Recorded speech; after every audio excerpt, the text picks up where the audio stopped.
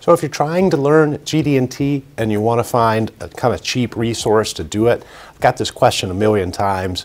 What do I buy? What textbook? What version of the standard? What do I need as far as a reference? Well, the first thing I'll say is it's best to have a copy of the ASME standard. That's where all these textbooks are going to derive their information.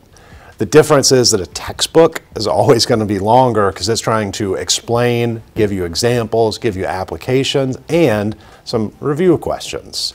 Whereas the ASME standard just states things and, it's like a rule book kind of. Now, the ASME standard itself doesn't differentiate, it doesn't tell you what's important, right? So it might have 2 paragraphs on something you never use and then a sentence on something everybody uses all the time. If you just have the ASME standard, it's really difficult to figure out where you would use something, what's important, what really matters. Whereas a textbook will usually kind of say, hey, nobody really uses this, be careful when you use this. This tolerance is really important, it should be on all sorts of different drawings. Now, as far as my recommendation, the 2018 ASME standard, the newest one, is very expensive, over $200 to buy it from ASME, whether you buy a PDF or the printed book. The 2009 standard is also very expensive. They're the same price. You can get it from ASME. You can sometimes find 2009 on eBay, but it's only going to be, like $50 less maybe. If you go back to 1994, that version, you can almost always find them on eBay or other book-selling websites for $40, $50. That's a pretty good deal because most of the information is still valid. And if you make a drawing to the 1994 standard and you state that on the face of the drawing, you're good to go, right? You haven't broken any rules or anything. That drawing is valid. It's just saying, hey, use 1994 version to interpret this drawing. And lots of companies still do that.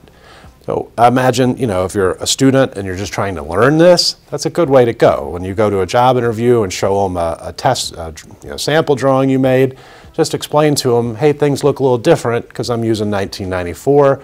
If you have a great handle on the 1994 standard, companies aren't going to have an issue giving you a little bit of training to get up to speed on 2009 and 2018. Also, when you get the 1994 version of the ASME standard, which looks like this, by the way, it's the teal version.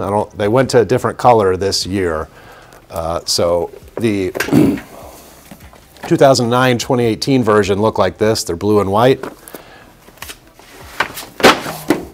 And then the 1982 and 1973 look like this. I have no idea why they went to a different color for the 1994 version. All right.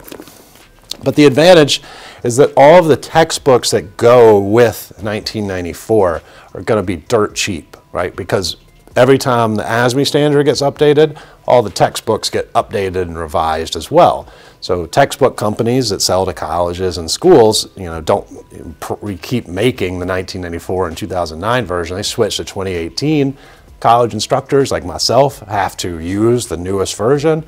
So you've got all these different 1994 and 2009 textbooks floating around for almost nothing. So my recommendation is Design, Dimensioning, and Tolerancing by Bruce Wilson.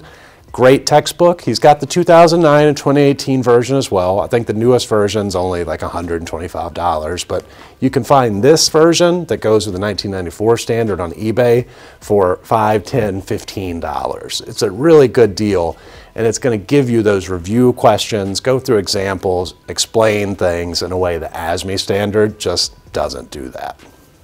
Now, there's all manner of different textbooks out there. This is just the one that I've used through my career.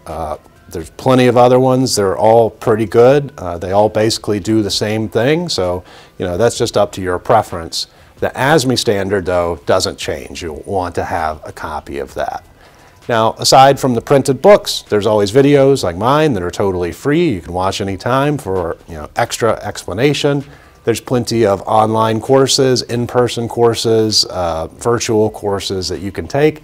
I'd recommend a 2 or 3 day class, and then you'll be in a good position to study the actual standard and have a better idea of, again, what's important, what's not important, when do you use what, basically the framework of what you're looking at.